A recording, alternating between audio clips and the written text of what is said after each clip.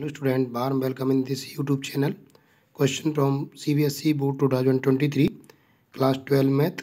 If A, B, C, D and E, F are the vertices of triangle ABC and denoted by delta area of triangle ABC, then A, this determinant square is equal to.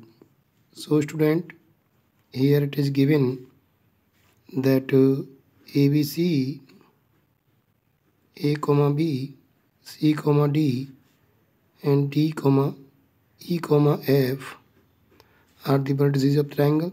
Therefore, area of triangle ABC del equal to half of A, B, 1, C, D, 1, E, F, 1.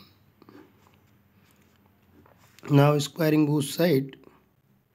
So del square equal to 1 by 4 ACE BDF 111 whole square. So the value of AB1 CD1 EF1 whole square equal to 4 times del square.